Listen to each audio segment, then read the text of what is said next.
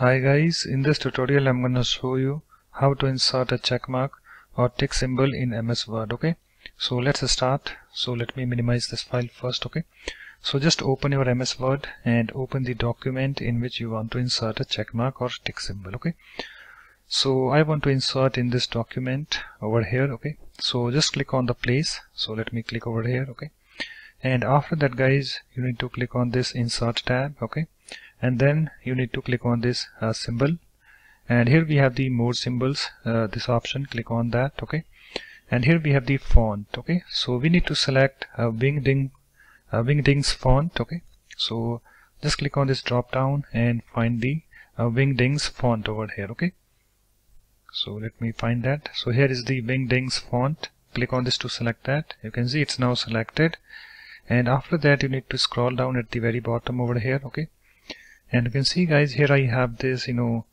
check mark, okay, or you can say tick symbol over here.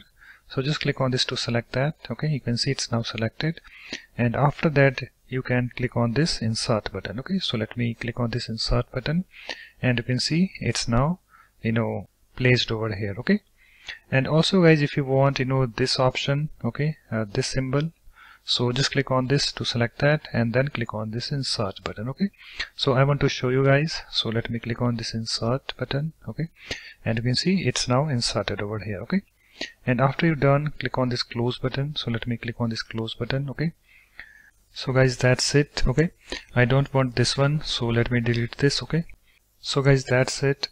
In this way you can easily insert a check mark or tick symbol in MS Word.